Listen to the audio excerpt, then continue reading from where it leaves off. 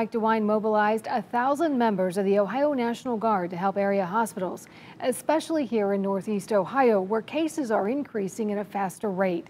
As News 5's Clay Lepard explains now, top hospital officials are making it known the situation is getting tougher for their staff to handle it all.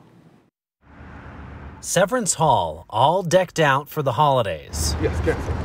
Why is it canceled? Corona-related issues. We canceled both shows today. Wow. Katie Hicks and her family find their family traditions yet again interrupted by the pandemic. It's a disappointment. We do this every year. Last year was a bust, and now it is again this year, so it's really sad. Add the Cleveland Orchestra to the list of institutions impacted in the last week by COVID-19, along with the Cleveland Browns and the Cavaliers. Well, Omicron is, I think, rapidly expanding, particularly in Cuyahoga County. It's a new twist on what was the novel coronavirus. At the Cleveland Clinic, Dr. Robert Wiley, chief of medical operations, says what we're seeing is just the beginning. He says his hospitals are dealing with the pandemic at a volume they've never seen. More than 840 patients hospitalized in their Northeast Ohio locations alone.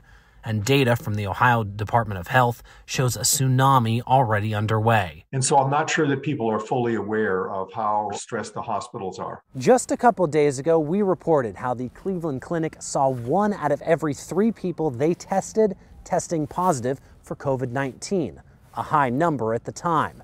Today, they say positive tests are even more common, with those showing symptoms at a percentage closer to 50%. It just shows you how fast the Omicron virus spreads. So we know it spreads significantly faster than Delta, maybe someplace between 2 or 3 or even perhaps 4 times faster. What we don't know, he says, is whether or not the Omicron variant will leave the same trail of damage as the Delta variant. If it's much less severe, we could actually stabilize the number of hospitalizations. We could even see it drop. I think we'll know the answer in another week or 2. But with the holidays and more gatherings on the horizon, the doctor says it's time to rethink forgetting about the coronavirus. Hospitals are under significant strain right now, particularly in Northeast Ohio.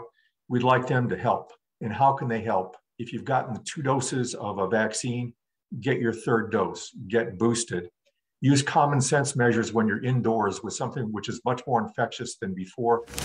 Our conversation with Dr. Wiley comes as the Cleveland Clinic and 5 other area hospital systems published a full-page ad Sunday in the Cleveland Plain Dealer with a simple message. In Cleveland, Clay Lepard, News 5.